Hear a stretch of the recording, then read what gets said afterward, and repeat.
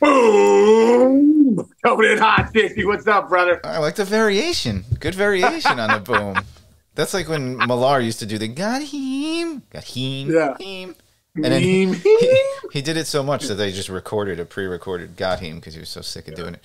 They're good. Hey, dude, I got a surprise for us right off the gates. Oh, okay. Right out the gates. You did not tell me. All right, ready? This. Yeah. Ready? Mm-hmm. I'm not going to tell you. Just got them today.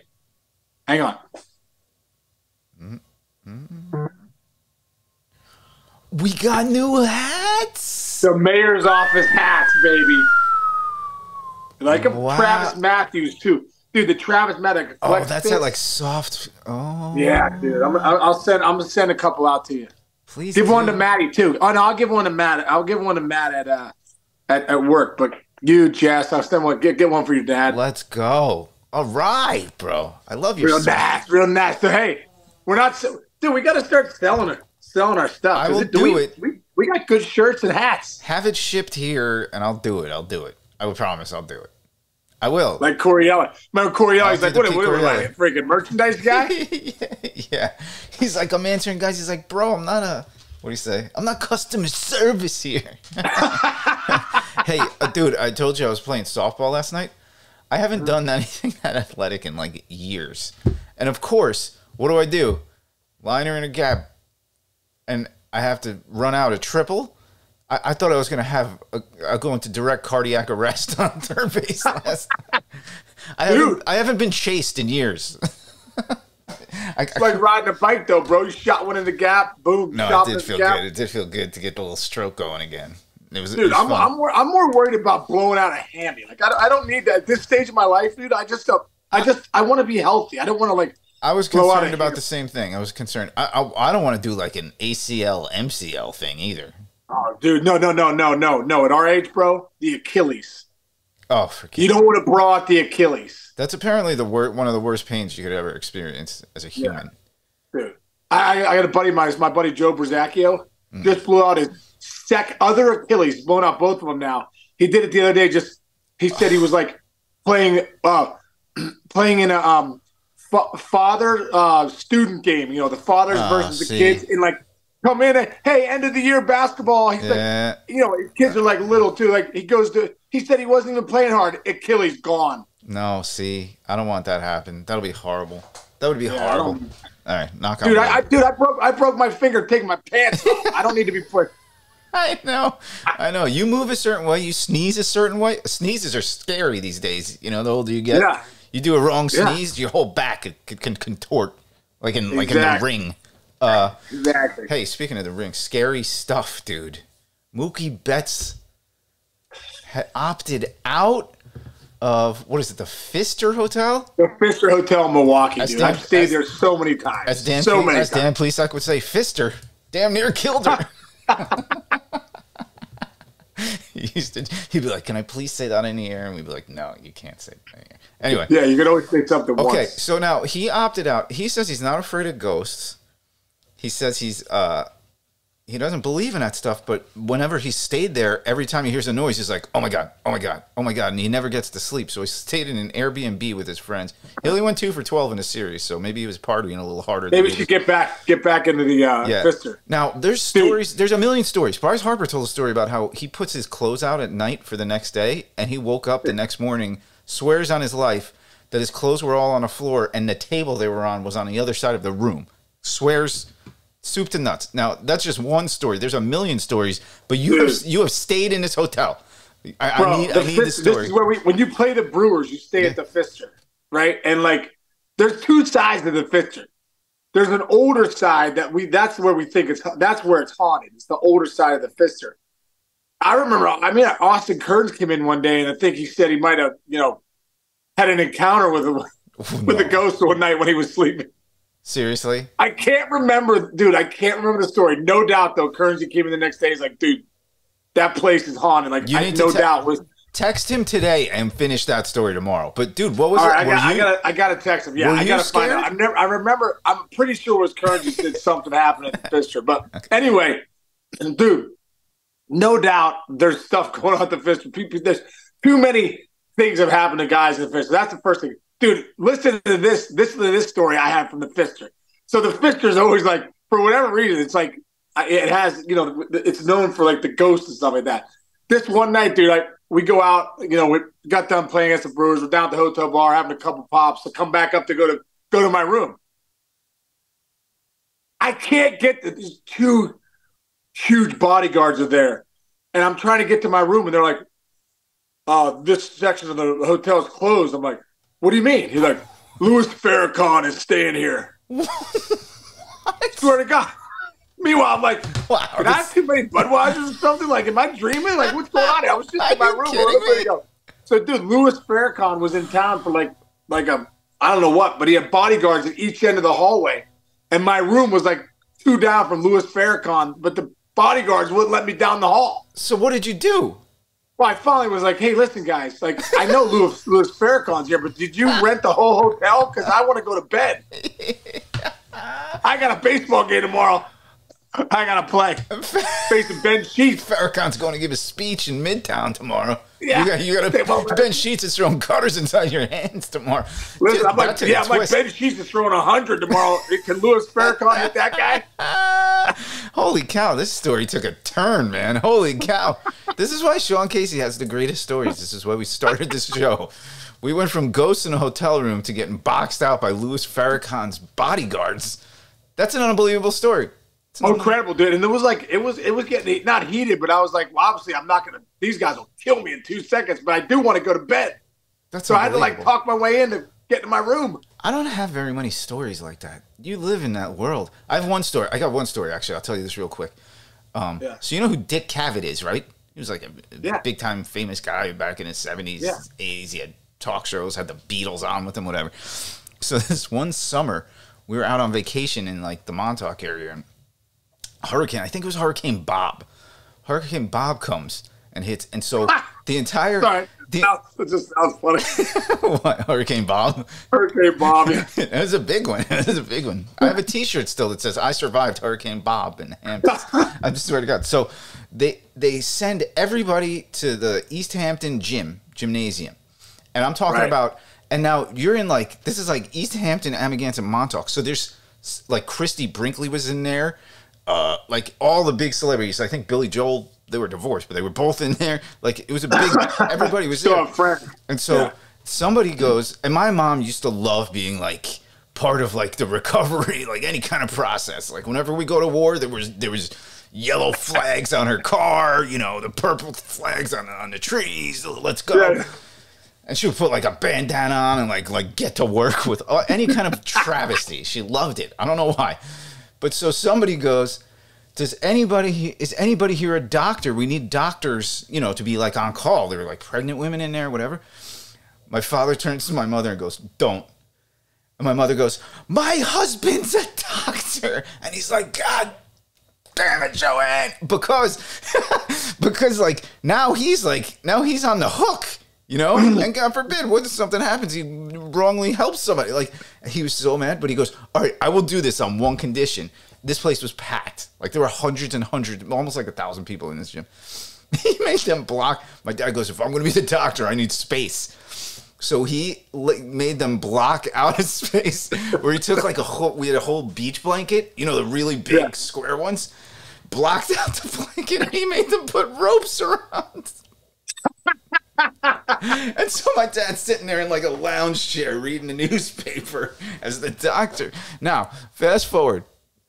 Dick Cavett walks up to my dad randomly and he goes, hey, Doc, I got a question for you. And my father turns and goes, what can I do? Are you all right? And he goes, yeah. He goes, I got a gazebo in my yard. You think this hurricane's going to screw it up? And my dad goes, what the bleep are you talking about, Dick? I'm a doctor. I'm not not a carpenter. I'm not a carpenter. Yeah. That's my one weird story like that. That's my Louis Farrakhan. Did he know who Dick Cavett was? Of course he did. Yeah, I mean that's like my dad's generation. He was like kind of like the Conan O'Brien of his dad. Yeah. Anyway. Oh my God, dude, I got one more quick story. Please tell, dude. Speaking of just like randomly going in like Louis Farrakhan, when I was in. I want to say it was 2002. I was going to get my shoulder checked out, and anyway, I got injured in a game, and I had to go with Mark Mann, our trainer, to get an MRI. right? And I go out to the car to get in the MRI, and Sidney Poitier was the only guy in this park. It was the most random thing ever, and I don't know why I think of that now, but Sidney Poitier. So I'm like, and I like, dude, he's a guy that's like, dude, he's a legend. Very distinct looking, just a good looking dude. Handsome fella. Dude, I was like, hi, Mr. Poirier. He had no idea who I was, obviously, but we were like, he was getting out of his car. I was getting in a car. We were the only two cars in this, right outside Dodger Stadium. He must have been going in or something, and it was just a kind of a funny interaction with Sidney Poitier. I met him one time. He obviously didn't meet me. But I know, but dude, that's why he's one of my favorite I'll actors. never forget that. I'll never forget it. You ever see the movie Shoot to Kill with him and Tom Berringer? No. Show him. Good movie. Can you please watch it tonight? I swear. I will, bro. No, dude, I'm not kidding. 1998 action thriller. I'm looking up. Sidney Poitier, Tom Berringer, Kirstie Alley. Okay? It's about, I'll just give you like a super quick synopsis. Tom Berringer kind of like handles like, when you go up into the mountains or you go to like one of those huge parks and you can do all the trails or whatever. Yeah. He was kind of like one of those guys, like that he'd take you up the side of a mountain and whatever in like Montana, wherever kind of thing. Poitier was a cop. There's some crap going on. There's some bad people around. And Kirstie Alley is out on this like, this trip. And these guys, I don't know if they escape from prison or whatever's going on, but they wind up, he figures out that they're probably in this forest thing, whatever. So Poitier, am I saying it right? Sidney Poitier? Yeah, Sidney Poitier. Him and Tom Berringer, who's amazing, they have to hook up. So like Berringer has to be like kind of like the hunter for Poitier, who's trying to find these bad guys in the woods. Dude, it is one of the best movies I've ever seen. I'm putting it in my top 20 right now. You got to watch it. Are you serious? All right, I'll watch it. Dude, it's action. It's a little scary. It's cool. It's funny. Shoot the thrill. Shoot to kill. Shoot to kill. Shoot the thrill. That sounds like Shoot the thrill is AC/DC. Oh, Shoot the thrill. I'm going to be listening to that today when I'm lifting. Shoot the kill. Play to kill. Too many women and too many pills. So good. All right. Now let's talk about baseball. Okay, let's start with Kenley Jansen. 400 saves. One of only 7 men in history and people in general. He's 7. Dude, you got to give Kenley Jansen a ton of credit, man. His guy has had an incredible career. Obviously most of it with the Dodgers. Was a former catcher, dude. Right. From the Netherlands. Turned pitcher, yeah. And like he's had an unbelievable 400 saves is a ton of saves, man. That is not easy to do, man. Closers are a different breed. The way they can close the game out, get their heartbeat down. But don't overlook 400 saves. That's a big deal. No. Trevor Hoffman, Mariano Rivera. Lee Smith is third. It goes Mariano, Hoffman, Lee Smith, 478, by the way. Don't sleep on big Lee Smith. Wow. Lee Smith, all of them are in Cooperstown. Are they all? Is Lee Smith in them? Yes. Okay. Lee Smith got in a couple years ago. Okay. Next on the list, I don't even know if he's up. I don't know if he's been up yet. K-Rod. I think K-Rod hasn't even been on his first year on a ballot because we would have been talking about him. Right? Yeah, K-Rod. Oh, yeah, K-Rod's off the ballot, I think. Is he? 400? Or maybe he's still on it, but he's still on it. But John Franco, 424. Billy Wagner, 422. Kenley is past Craig Kimbrell. You think about how long Craig Kimbrell was a great closer, and Kenley has more than him in less time. 400 saves, man. And, hey, you said I got to have heart. I mean, he's been doing this with a heart problem his entire career. Yeah. Remember, he couldn't pitch in Colorado. I still don't know if he could pitch in Colorado if he had to. We're good for him. Boston should be happy to have him right now. Boston's playing good ball. Yeah, it's awesome. They are playing good ball. Hey, another old guard guy, Justin Verlander, came out firing a little bit. Much needed victory for the Metropolitans. Punched out 7. Looked good, man. He looked really good.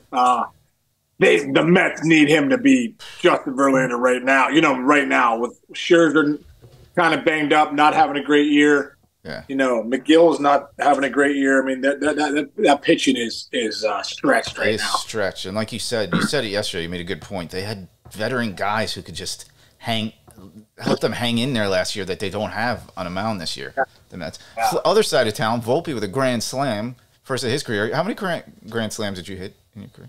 Can you believe it? I had 130 home runs, no grand slams. Really? How many times were you up with the bases loaded, do you think? I think my average of the base load was like 350 or something. I was raking. Yeah. Dude, I can't tell you how many times I hit bullets off the like. I'll never forget. I hit a bases loaded against Levon Hernandez in San Fran. I hit a rocket to right. Anywhere else, it's gone. It hits the freaking brick at the top of the brick. You know how high that wall is in San Fran. Bounces back, unbelievable. Then one other time, I remember I'm with Detroit. No, 2 other times. You remember these things. 3 other times. Okay. My rookie year, I hit a bullet off the top of the wall against the Marlins. When I was with the Tigers in 2007, George Sherrill, lefty, came in to face me. I hit a bullet off him to right. And once again, high wall with the Baltimore. Boom! It's the top of the wall. Comes back in, yeah. And then against Kurt Schilling, this is the one that bothers me the most. I'm with the Reds in 2005, facing Schilling, bases loaded. He throws me a cutter. Chinch, to this day, it's one of the highest and furthest balls I've ever hit. Crushed. And dude, I'm like, there it is. There's my first grand slam, because it's over. And then I crush it to right. J.D. Drew goes back, and he's back. He's back to the wall.